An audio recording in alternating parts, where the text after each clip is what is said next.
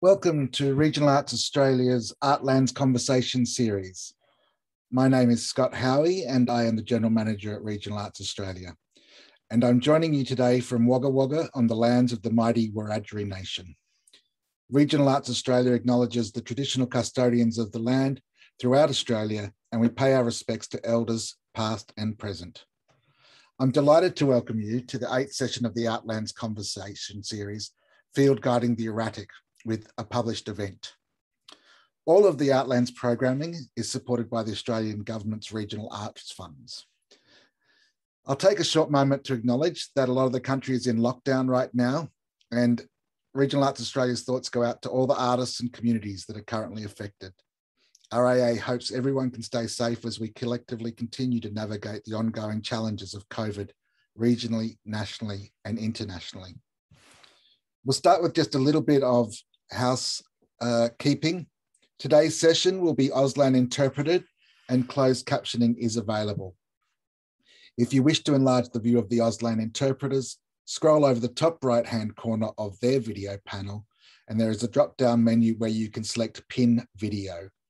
This will make the presenter screen larger. There are two Auslan interpreters today, Shavoy and Catherine. Welcome. They will interpret for about 15 minutes each and then swap over. So you'll need to pin each interpreter to maintain the larger screen size. Down the bottom of your screen, scroll over, you'll see a chat icon and a Q&A icon. Please say hello in the chat and let us know where you're tuning in from. During the session, use the Q&A to ask questions to the panelists for our question and answer session at the end of the talk. We'll have some time at the end to explore those questions, but we apologise if we don't get to yours. As I mentioned before, today's topic is Field Guiding the Erratic, and we are hearing from the artist duo A Published Event, Justy Phillips and Margaret Woodward, who make long-term relational artworks through shared acts of public telling. They explore chance, encounter, constructed situations, and the shared authorship of lived experience. They work with language, ideas, and publishing. Today's conversation will see Justy and Margaret discuss how during their 2019 tenure as Ruth Stephan Fellows at the Beinecke Rare Book and Manuscript Library at Yale University, they began to deliver a new field of creative inquiry around the concept of the erratic. So please welcome to your screens, Justy and Margaret.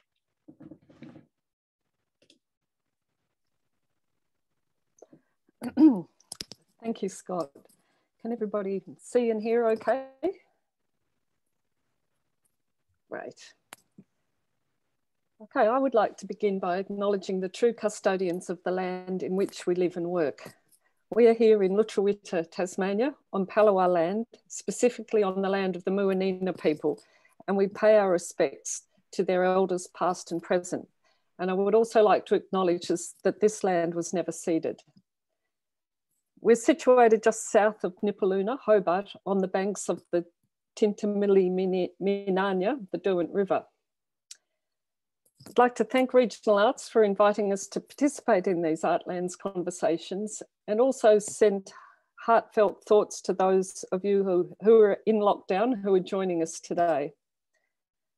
I'd also like to welcome and say hello to friends who I know are joining us, and to friends who will be listening to this as the recording later on because they're in unsympathetic time zones, to Nancy Cool, Jen Bervin, Erica Van Horn, Ted Hendrickson, who are our collaborators on this project, and also to say hello to Barbara Bosworth, who I know is joining us from Connecticut live.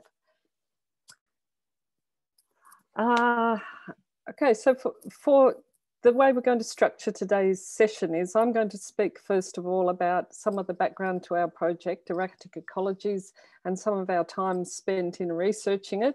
And then I'll pass over to Justy, and she's going to talk about some of the conceptual aspects and the production aspects of this work.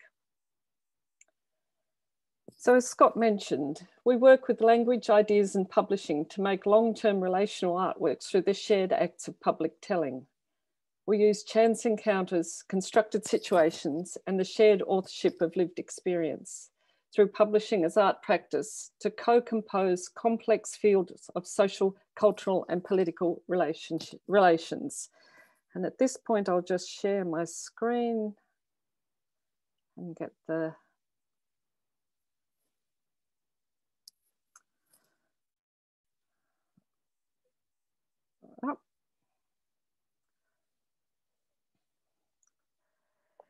We place a high value on collaboration, and over the last 6 years have developed long-term relationships with many Australian and international artists and writers through artworks that include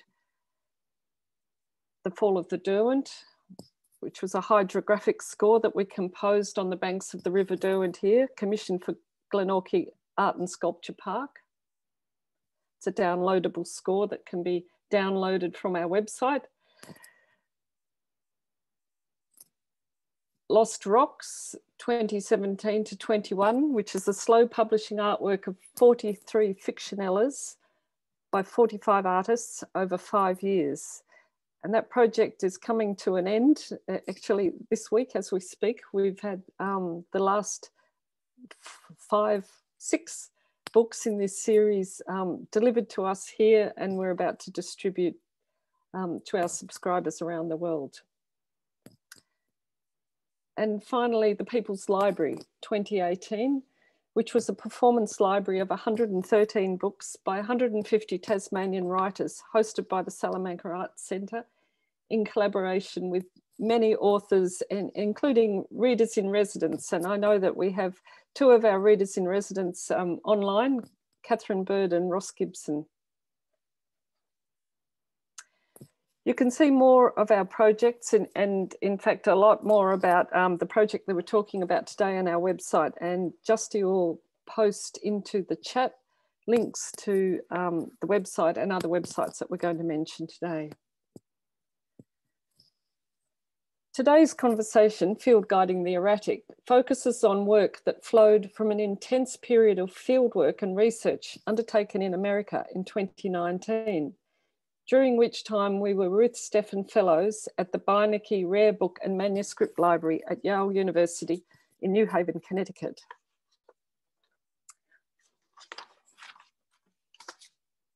We were intrigued and delighted to find that Ruth Stephan, whose named fellowship we had, was a writer and publisher who, through the radical and experimental publication Tiger's Eye, the magazine she established with her husband, artist John Stephan, in the 1950s, she nurtured emerging artists, writers and poets alongside established practitioners.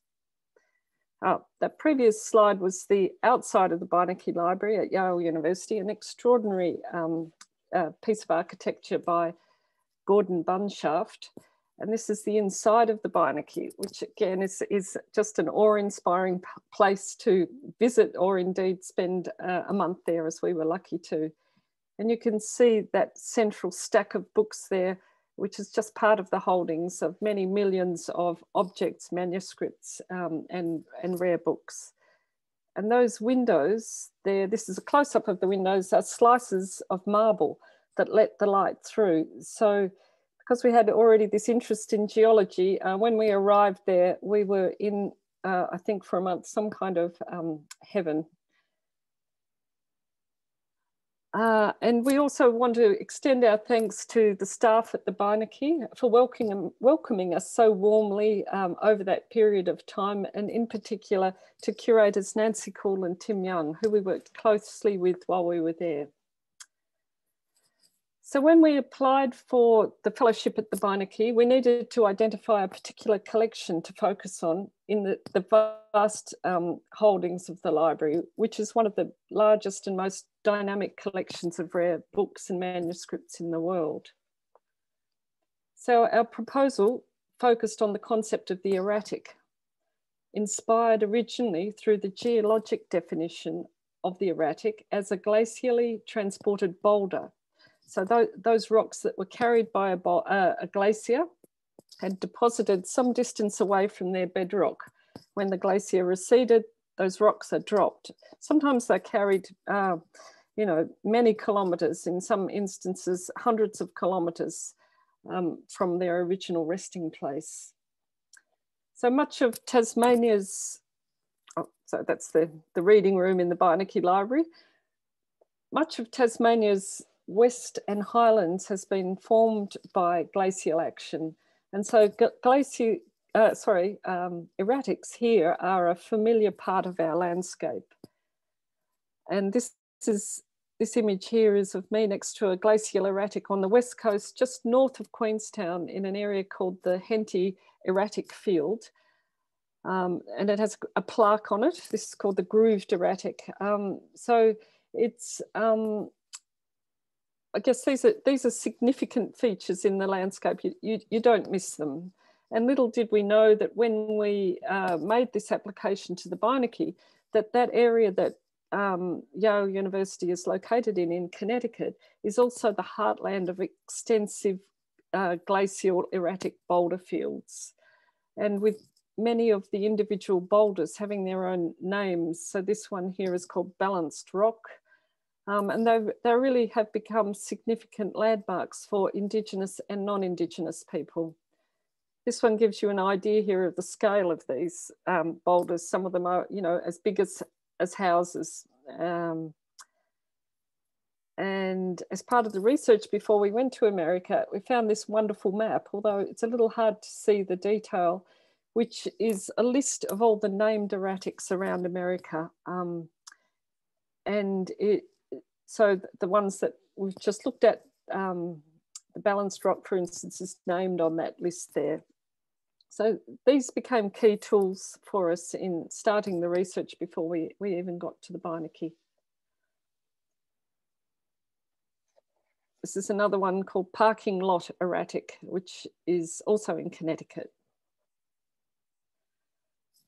So why erratic? Erratics were first named by the Swiss-German geologist and glaciologist Jean de Charpentier, who hypothesized that these boulders that he'd observed in the Swiss Alps and in the Jura Mountains were brought there by glaciers that no longer existed.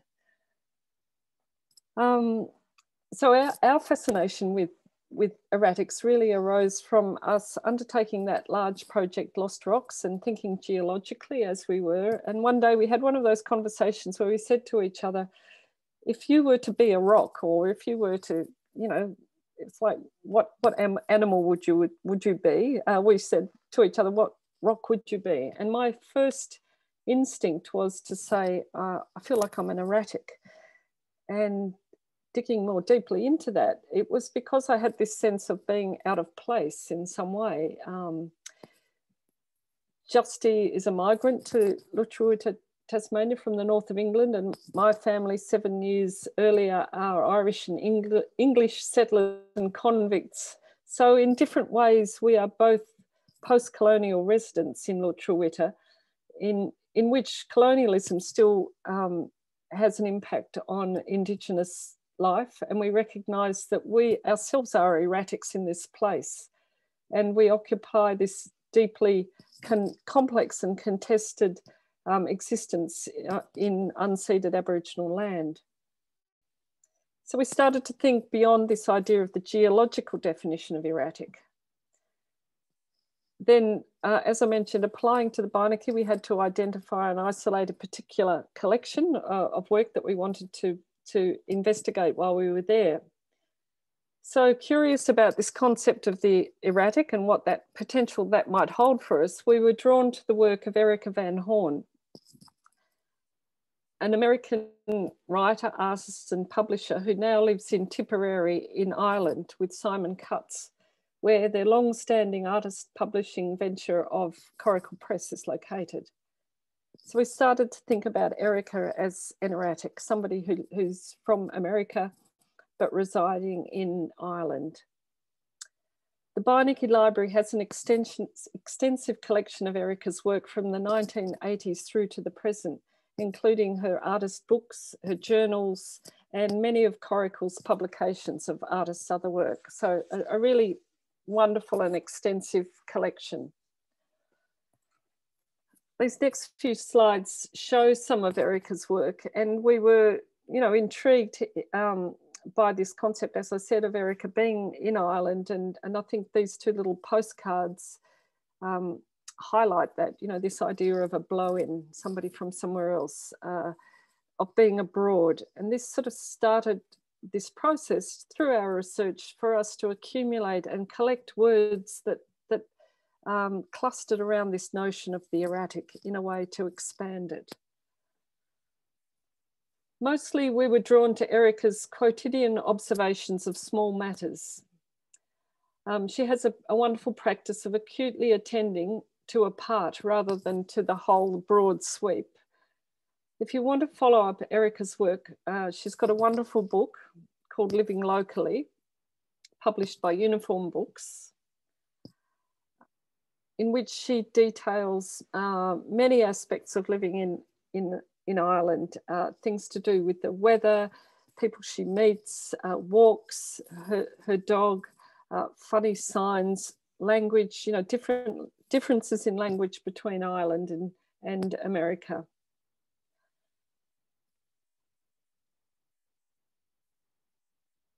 Erica says about her work and about the Living Locally book, she says from its beginning in 2000 the Living Locally book is based on her blog that she publishes online. And so the book is a kind of a compilation of extracts from the blog, in which she says, from its beginning in 2007, the exercise has been to describe my life in rural Ireland. I do not make any claims that this life is the life of anyone else here.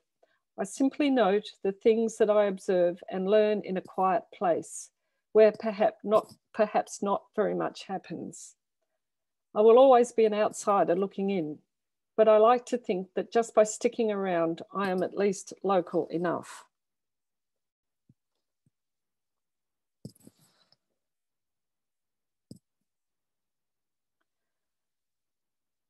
So Erica's intrigued by the local and by the vernacular that accumulates around local acts. So this is a postcard or a card that lists the names of Irish potatoes. And Erica and I have had great correspondence communicating about living in Lutruwita, Tasmania, where we are very fond of our potatoes, and they're all named. We've had lots of communication comparing notes on names for potatoes. But we were also looking at, we used Erica's collection as a starting point, but of course we strayed and wandered like true erratics and went off piste and looked at many other works in the library. So while the word erratic has over the years acquired pejorative associations, think about, you know, descriptions of erratic behavior and erratic weather and erratic health, the original meaning of the word erratic comes from the Latin word errare, to wander or stray, a movement known as wandering, eccentric and queer, and a metaphysical condition which we are referring to as erraticness. Erraticness gives one permission to wander, and we carried this deliberate awareness, this out-of-placeness, to the study of Erica's work in the Beinecke. And so while undertaking this close scrutiny of Erica's work in the Beinecke Library, we were also curious to trace this wandering nature of the word erratic.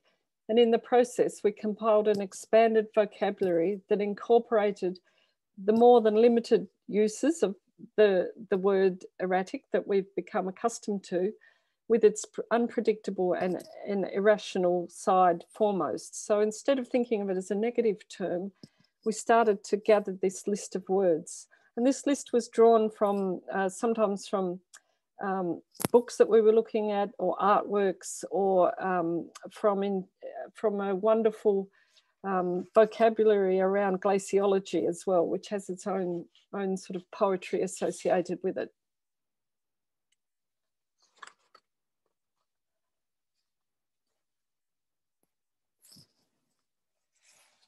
So today we would like to move you through just one striation of our research, a movement that has led us to the production of the Erratic Ecologies field station that Justy will talk more about in the second part of this talk.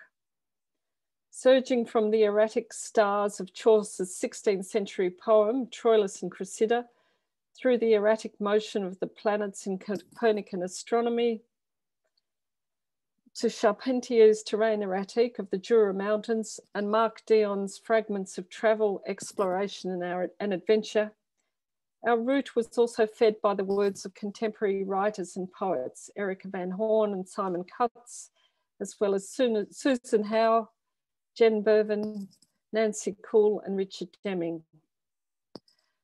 Through each of these artists, we've charted a path from one critical research source to another, like stepping stones, accessing key works by poet William Carlos Williams, Ian Hamilton Finlay, and Mary Ruefle, and combining an erratic vocabulary as we go. As we're interested in this process of what we call languaging, this accumulating vocabulary to speak about erratics, as I said before, sometimes came from language and literature, but at other times came from the language of glaciology and geology. So words such as surge and quiesce and ablation, and terms such as glacial tongue and glacial milk and chatter marks, these are all part of this accumulating language. And we were also struck by how this language of erraticness seems now, looking back 2 years later, this language now seems to have kind of infiltrated our language, our vernacular of unpredictability. When we hear about surges in coronavirus cases or corona variants, or we speak of uncertain and strange times.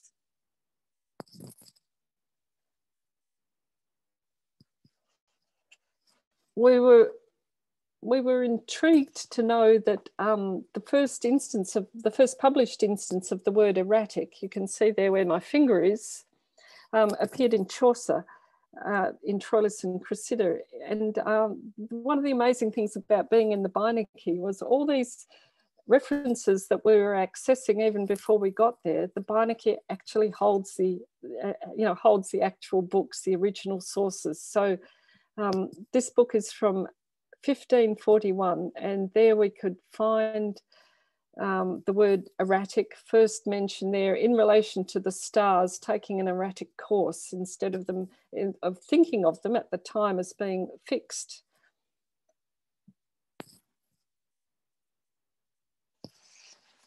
We're also interested in instances of errata. So again, it comes from that Latin stem to err or to wander or to, be somehow in error or mistake. So part of our work was undertaken inside the Beinecke Library, and another part of the work was undertaken in the field, and field work is a big part of our practice. So thinking differently about erraticness, we recognise that fieldwork, our fieldwork, which is always an important component of our practice, is a process of erratic wandering that has unfolded in libraries, archives, residencies, or at large in the landscape. This kind of fieldwork or fictioneering in itself is an erratic activity, a deliberate and intentional strategy to shift context, build new relations, and attend to a material awareness of place. It allows one to be both in and out of place at the same time. We were fortunate to undertake a number of field trips whilst in Connecticut, guided by friends and colleagues that we met at the Beinecke, and while we were visiting artists at the Joseph and Annie Albus Foundation. The terrain of Connecticut and Massachusetts has been shaped by the advance and the retreat of the Wisconsin glacial episode, whose ice sheet covered much of North America in the period which began some 150,000 years ago and ending around 50,000 years ago, leaving in its path a landscape strewn with glacial lakes, moraines, and boulders of erratics. Here, see Justy and photographer Ted Hendrickson, who guided us to many of his favourite erratic sites, such as the parking lot erratic image that we saw previously in Mystic, Connecticut, and this area known as Split Rock and Canopy Rock. We also made a trip with Jen Bervin to to Massachusetts to find Babson's boulders on Dogtown Common, which Ted had also previously photographed. So pictured here is Roger Babson on the left, and on the right is a map of Babson's boulder trail that we located and followed. So during the Great Depression, Babson commissioned unemployed Finnish stonecutters to carve inspirational words into large glacial erratic boulders strewn across an area now covered by woodland and quite difficult to kind of find. So this became, you know, a wonderful field trip endeavour to find these boulders. So Babson was a businessman notable for predicting the Wall Street crash, and he referred to the commissioning of these inscriptions as writing his final and permanent book. And we found that quite fascinating to think of this kind of eccentric businessman back in the 1920s and 30s, thinking of these boulders as a publication. These are Ted's images. And they're strangely portentous and relevant for current economic and global circumstances. This work holds the friction of human and geological bodies and brings into question languages and publications that bridge between the human and the lithic. So with artist and friend Jen Bervin, we went there and we made rubbings of some of the boulders, and we've continued to develop work from this field trip, and some of this work by Jen and Nancy and Ted and us, a published event, was exhibited in the Anthropocene exhibition, online exhibition, which was curated last year by Charles Sturt University's Creative Practice Circle. And Justy will put the link to that work up in the chat box. So it's important to acknowledge that as artists, we've forged a very particular direction through the Beinecke's holdings. It was just one transect that we followed. And this specific trajectory compelled us to create this work, the mobile field station, in order to activate our findings. And as Ross Gibson says, you know, that the archive is this incredibly rich place that we will we all, when we visit it, you know, everything is waiting there for us, and we choose to pluck out particular objects and artifacts and events to thread together this story. So I'll pass over to Justy now to continue the story of how we came to construct this field station. Oh, great. Thank you, Marg. I'll stop sharing.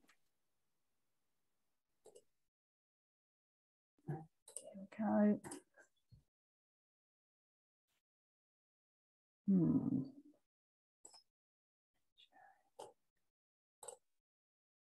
hang on. Classic. Okay, take two. Hello, everybody. Marg, you can just do thumbs up if you can see my screen, okay? Perfect. Great. Well, yep. As Marg said, it's really lovely to be here and sharing this work, and also going back through this work, and yeah, that's very meaningful for us. So I wanted to start, I guess, by pick up from where Marg's left us in the Beinecke there in the depths of the archive, and just say, I guess, pretty quickly within the first few days, we realised that there was another embodied experience that was going on with us both in the library, and just very, I suppose, cognizant of our bodies in that space. You know, as we touched the archival material, the conversations we had, but also this kind of the fortitude and appetite it takes to gather together and move through such a large body of work. I guess we realised that, you know, keeping these kind of meticulous records of what we were looking at in terms of archival works could also be applied I suppose, to the way we were thinking and feeling about our own bodies in that space. And for us, I guess what began as a range of discomforts in the Beinecke reading room, you know, whether it was, which I'll get to in a moment, but, you know, a sense of feeling dizzy or unwell or lightheaded, or perhaps with Marg, not being able to hear, you know, even talking over these kind of tables in the research room is quite difficult when you don't have great hearing. So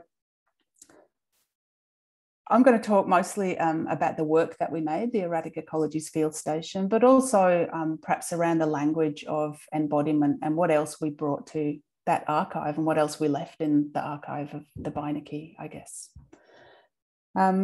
So here we have Erratic Ecologies field station. This is just a detail from the kind of ammo can that contains all of this work. We followed this really lovely model in a lot of the books, especially the 19th century kind of field guide and naturalist books that we saw at the library, of a very beautiful short title, and then it would say, or, with a 3-paragraph title to follow. But essentially, the work is what we've called an emergent apparatus for speculative research. It comprises of 62 copper foiled episodes, which are embossed cards, printed cards, 2 lengths of copper bar and a piece of Stony Creek granite. And we made the works in an edition of 3. One is with the Beinecke, one's with a private collection in Connecticut, and one's with us. So as I say, composed of these 62 unique cards, you can just see the stack of cards there at the front. 2 lengths of copper and 1 piece of Stony Creek granite, kind of for support. The field station looks simple enough. It also has this blueprint which charts the 31 days of our activity in the Beinecke. So it looks simple enough, but its ability to give language to the physical, linguistic, and kind of philosophical chronicle of experience should not be underestimated. To say that the work was developed from scratch, so we had no idea when we went there that we would create this work, but it's always been a part of our practice to try and publish as we go, and in some sense try and you know, gain some traction and force of what's happening in that present moment and try and transport that into the public domain, I guess. So I'm just going to look at my notes a little bit and refer back, but essentially, you know, as we were moving through this archival work, we also were bringing our bodies into that space. And in 2019, so really a few months before we set off on this research trip, Margaret and I both sensed changes, I guess, and shifts in how we were feeling, absorbing, reacting, and kind of emitting signals into the world. Margaret's hearing loss, so that had been quite gradual, but then became much more significant, led her to, I guess, augment her listening and hearing with hearing aids. And by that point, she probably lost, I think, about 40% of her hearing. And at the same time, I had this kind of increasingly complex cardiac condition and was finding ways, I guess, to adapt to a life in heart failure. So I guess the Erratic Ecologies field station became a kind of technique by which we might record in any one of those 31 days at the library how we feel, but also how we were fielding knowledge and experience, and how we were doing that within these kind of disorienting and uncomfortable sensations of our bodies. Okay, so as Marg said, so this is the card. We had printed an edition of 300 of these cards, which were actually not printed. They were embossed in embossed foil embossed. So you can see from the kind of research we were doing, how the term erratic, you know, from the Latin era to wander or stray, has wandered and strayed through fields, you know, diverse fields of knowledge: astronomy, theology, climatology, history, literature, politics, zoology. And I guess what we've put together here with the card is we've tried to, what's the word, engage and activate and assimilate that language primarily from glaciology, and then these other fields as they came in through the centuries, with our own experience of bodies in the archive, if you like. So you can see here along the top of the card, you've got the field station draws into relation the 7 technical characteristics of minerals. So it runs from habit on the left, hardness and heft, to luster on the right. Yet within these fields, a fluidity of language enables us to infiltrate these broad geological strokes with movements between the body, glaciology and deep time. Terms such as ablate, quiesce, surge and pluck span both the realm of human and geological organisms. So in our, I suppose in our fieldwork, speculative encounters with books, rocks, fractures, language and people, we're practicing, I suppose, this verb to field, the idea of the field work as a kind of ingathering, using the body to bring into language ideas, objects and experiences. As I said, this, the body at that time, we both had a 40% loss of function, if you like, me a 40% loss of heart function and Marg with her hearing. And because of this, I think we became acutely aware of these other episodes that were happening. So I guess here we've got, in sociality, I'm just looking under tenacity, the idea of a glacier plucking and ablating and carving, but also how does it feel to have your hearing carving away from the physical body? How is it to, I suppose, in a heart, the circulation delayed and blocked experiences? There are other phrases in here brought in, I suppose, specifically from heart failure. So some of the symptoms, cough while lying down, swelling of legs, bloating of abdomen. In luster, you can imagine a sense of fizziness, dizziness, lightheadedness and fainting.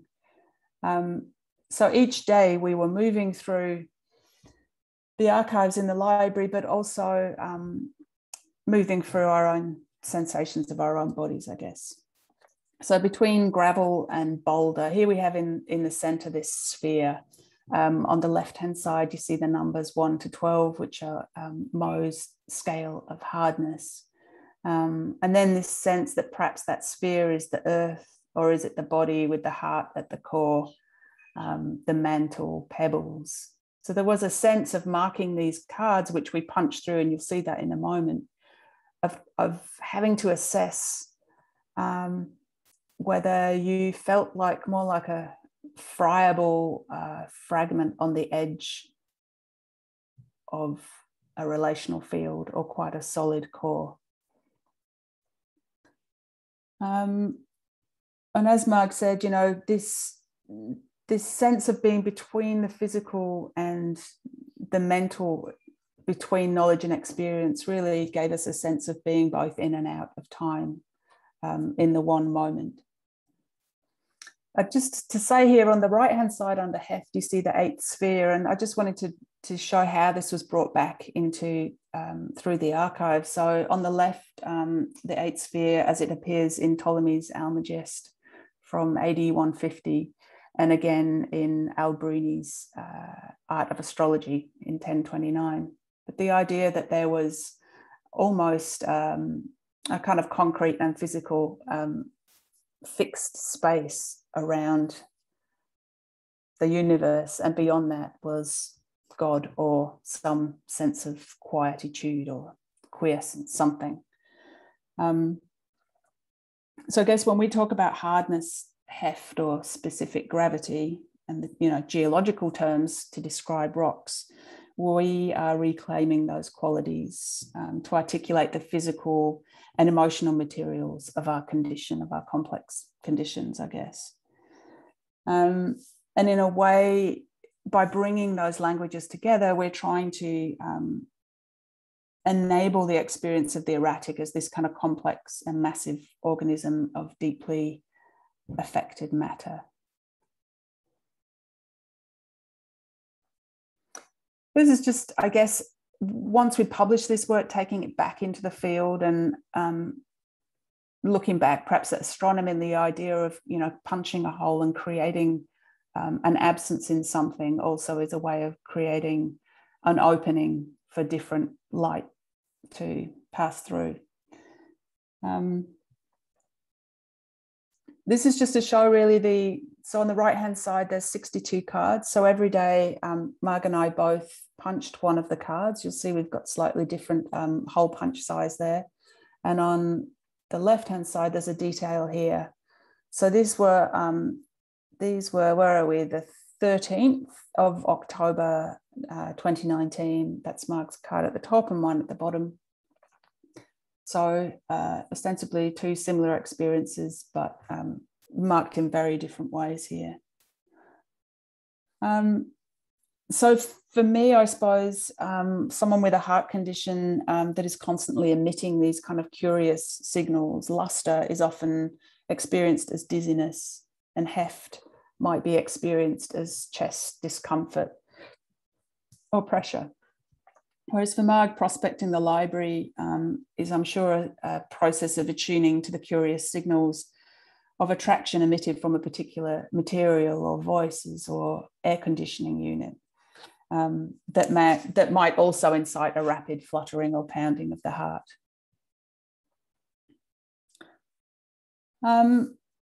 I want to say that it's kind of interesting to note that our collaborative bodies began to fail in very different ways at the same time. And when I wrote that, I really thought about the importance of this idea of the same time and how critical it is to this work. And I suppose our interest in timelines of keeping time together in this sense of collaboration. In some sense, you have to be in time with each other, or out of time, I guess. But how that really led us to settle into this idea of the thick present, which is a beautifully named concept by Donna Haraway, in which she describes the thick present as a tentacular web of troubling relations that matter now. And I know a lot of good work is being done around this area at the moment, and especially as the pandemic has us all living in these sort of times of partial recuperation, where we're drawing back on the past, but also the future seems, you know, not as fixed and secure as it might have once done. So just to talk a little bit about the materials, I was just going to say actually this idea of a shared language, and this comes back to some of Marg's research into Christopher Alexander's pattern language that operates between these specialisms. I think is it's another way to see this use of sort of logical frameworks that enable anything to happen within them. There's sort of a sense of using frameworks, whether it's the form of a book or the form of a printed card or this act of punching or the sculptural form of this work, in the same way as our Lost Rocks work really enables a solid conceptual framework for us, enables anything to take place within that. It's almost like being able to feel the edges of something enables a lot more freedom.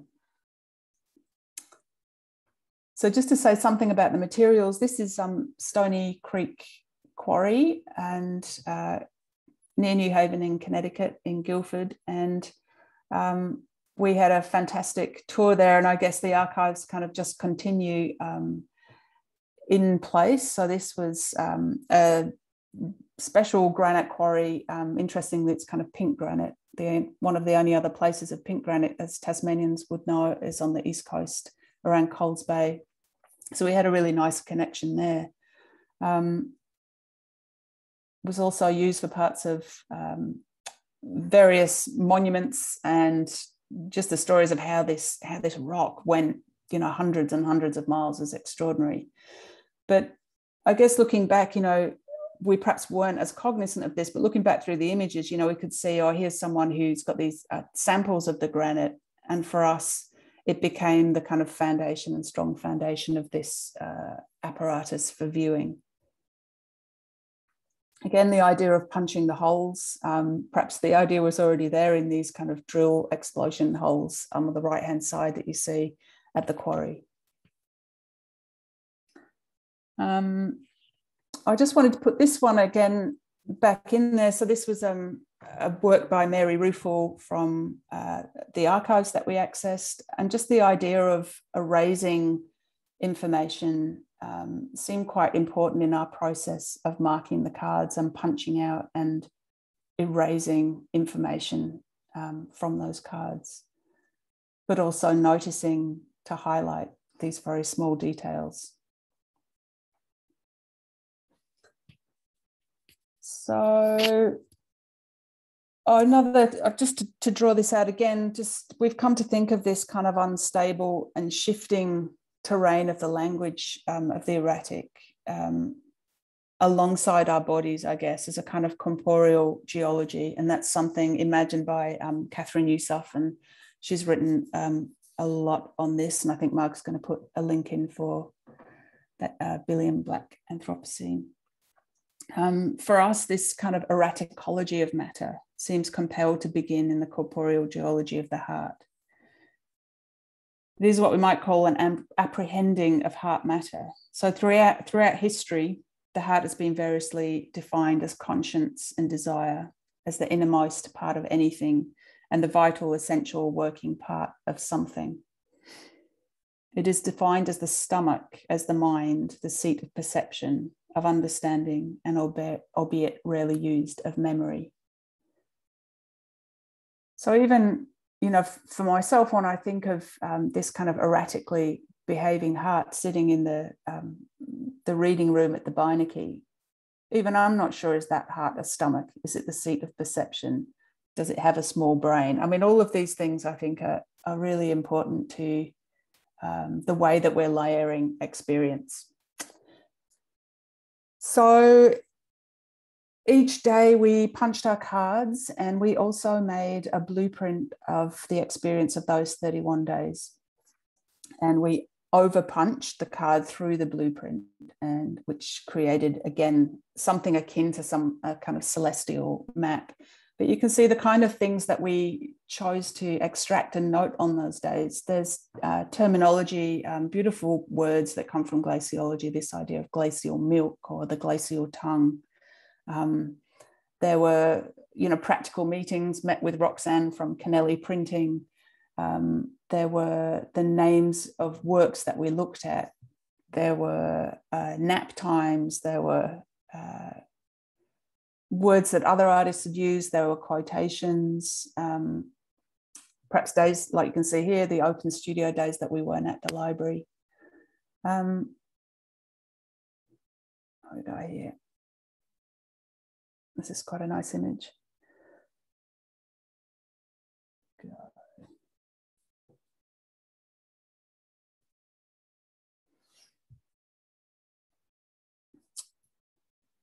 There are other ways, I suppose, conceptually that we have been thinking about this Erratic Ecologies field guide as a sculptural work. And one of them is through, as a kind of biogram, which is a concept of Brian Masumi, which is this idea of a kind of lived topological event, something that is manifest in the body of, I guess, a body of matter and time itself. And it's really been helpful for us to turn to philosophy and conceptual thinking, especially in ways of extracting and refining down these works, because obviously there's a massive amount of information that doesn't go in here, which is, and that sort of extraction is just as important as what's left out.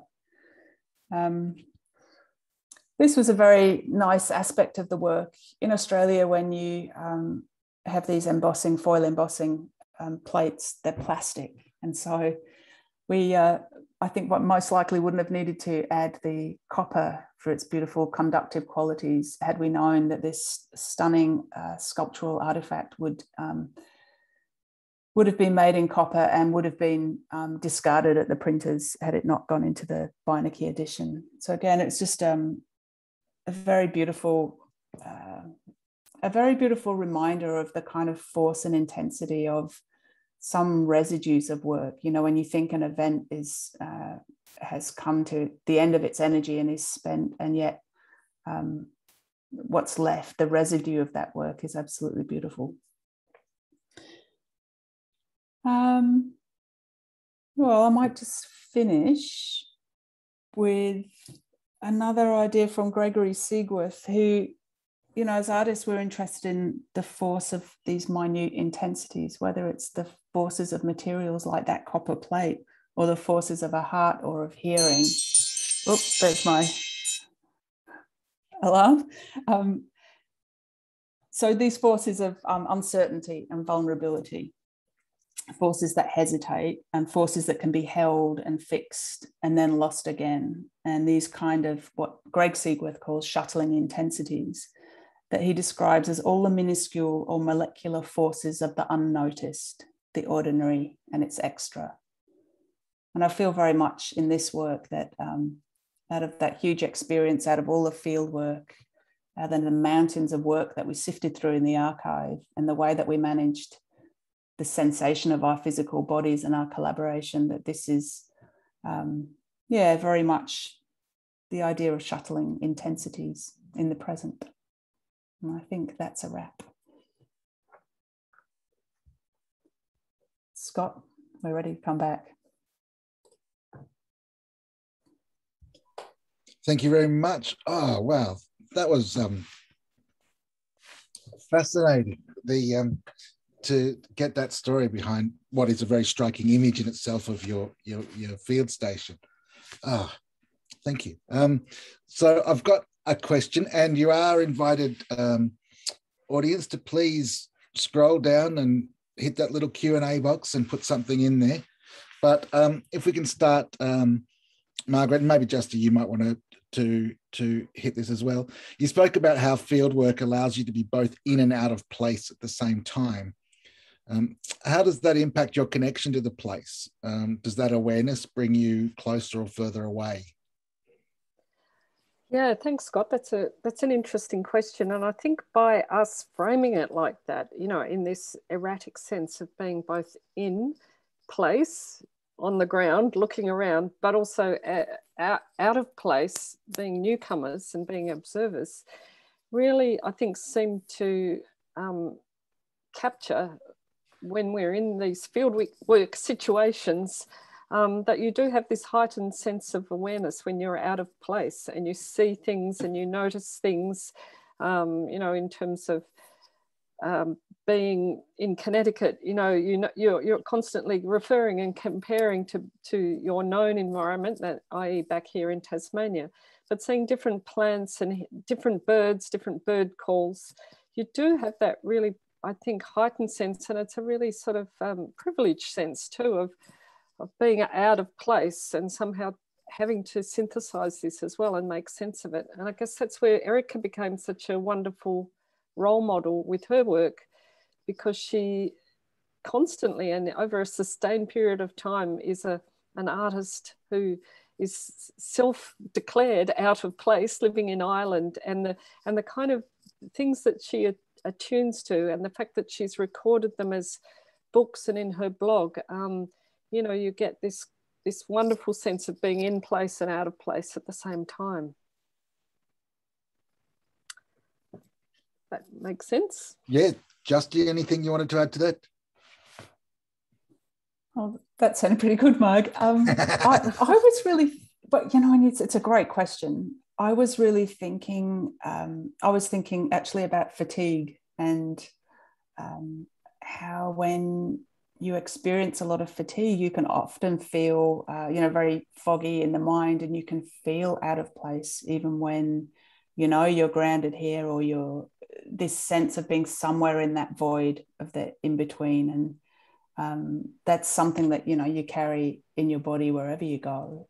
So I was just thinking about, I suppose it just, yeah, it comes down to trying to be mindful and present, and actually what a kind of constant struggle that can be, actually. So, yeah, think about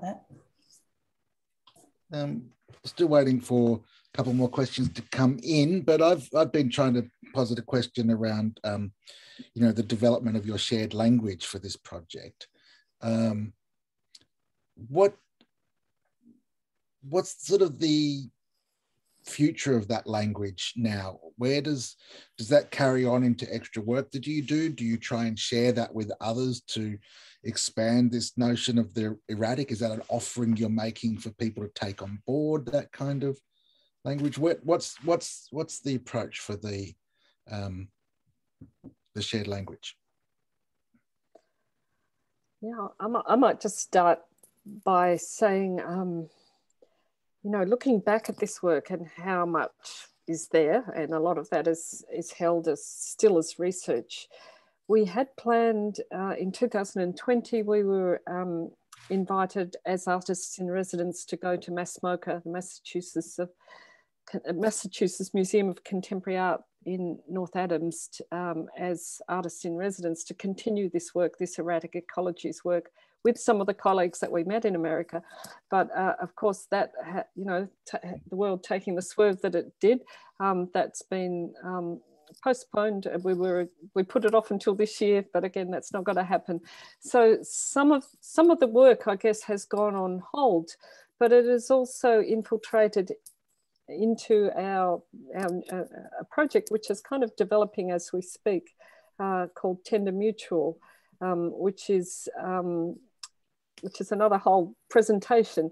But I think this languaging around the erratic is going to continue to filter into current and future projects, because it seemed to be such a significant vocabulary, and it's, I think, really useful for thinking about our current and future scenarios. So this, you know, this idea that we use those binaries of what's normal and what's not normal, and what you know, I guess what the whole pandemic has taught us to think about the new normal. And so these ideas about straying and erring and being somehow in error, you know, we've started to incorporate this into our current state. So I think it's always going to be there. Great. So I've got a question from Alana Hunt. How do you approach the circulation of your work? How do you move your publications? She said she knows you're in Printed Matter's Art Book Fair earlier, but curious to know more. Mm-hmm. I could jump in there. Well, I think we've taken quite a conscious decision at the beginning of a collaborative practice to work outside of institutions, and that might be, you know, galleries or fields of more commercial literature or visual arts practice. And it just so happens, I think, that we've been able to manage that distribution ourselves. So we've got a great website. We work with a web developer called Public Office in Melbourne. And so all of our Lost Rocks books, so 42 titles, they sell through the website. Through international art book fairs has been really important. But as Alana said, you know, that's a market that has all but disappeared into the virtual kind of online book fairs. And for something like Printed Matter Virtual Art Book Fair, that was fantastic, because a massive amount of energy and resources are pumped into that event. And we had a really great experience reaching a lot of American and European audiences. It's probably worked less successfully in other online art book fairs, which haven't had that sort of resourcing.